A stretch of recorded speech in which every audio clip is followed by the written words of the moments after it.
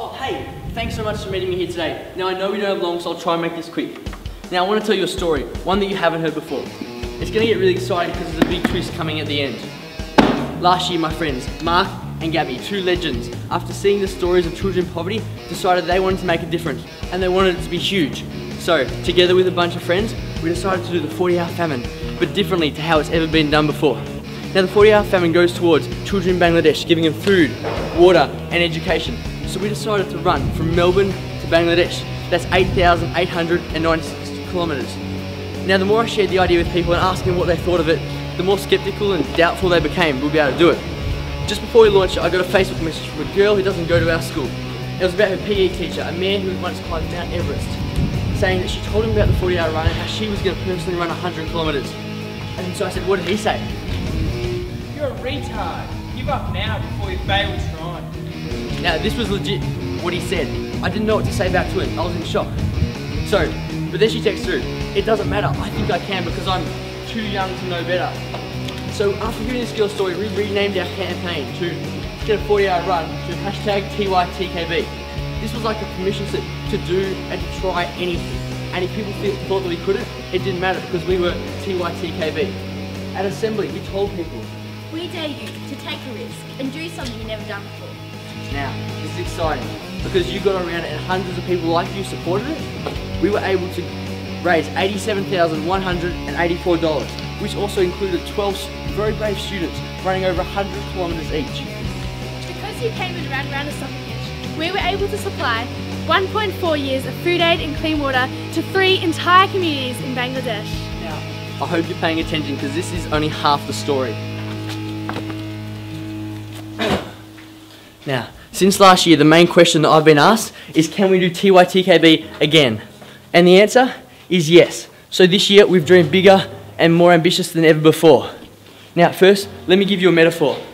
See, this hole over here, it represents my life.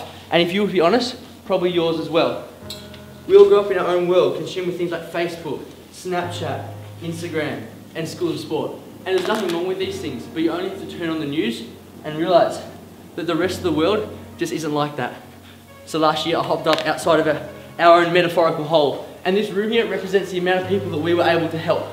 Now, it's a good size and all, but I say let's make it a whole lot bigger. So for Tytkb 2.0, we're going to smash down this wall as a metaphor of all the people that we're going to help. But there's a catch, you see.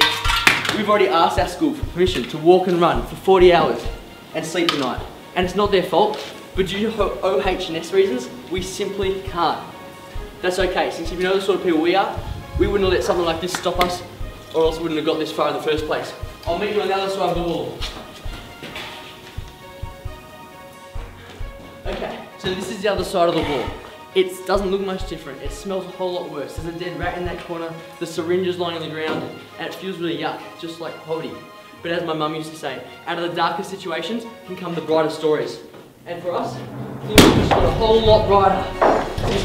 We've been given permission to use the venue for 12 hours. Our original dream was to run for 40 hours, Melbourne to Bangladesh. But due to reduced time, we've also been advised to reduce the distance as well. But what they don't know, I eat impossible things for breakfast. that's right, because we are Tytkb, and what they haven't calculated, our secret weapon. You, and what you'll do after watching this clip. On August the 20th, 2016, from 9 AM to 9 PM, I, and along with anyone else who wants to join me, will run the impossible distance of 8,896 kilometres. Now you're probably wondering, what if this doesn't work? Well, that's what everyone expects, right? The media constantly paints a negative image of youth. Young people these days. But I know, by the simple virtue of the fact you're still watching this clip, that they've got it all wrong. So, but what if it actually, doesn't work though?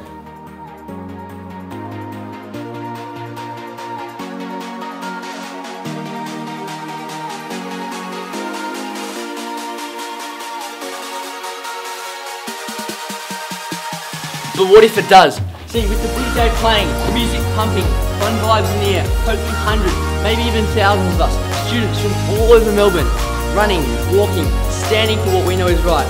Now I can hardly imagine how much money, but more importantly, how many thousands and thousands of mouths that we would be able to feed. Now, in case you're wondering why we film this in an abandoned warehouse, it's simple. This place represents missed opportunities. It's a place where something started but didn't finish. It's a place where dreams have died. And that's what happened for the Huffington brothers in 1936. And everything I've told you about Tytkb 2.0 is still just a dream. It has the potential to go viral, but it also has the potential to die right here. Here's the deal. Melbourne, it rests upon what happens in the next 13 seconds. Firstly, sign up with your school for the 40-hour fetish. Secondly, start fundraising.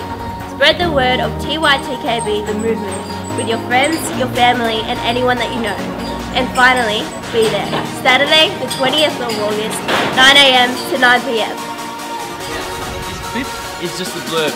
Now it's your turn to write the story. See you at the track.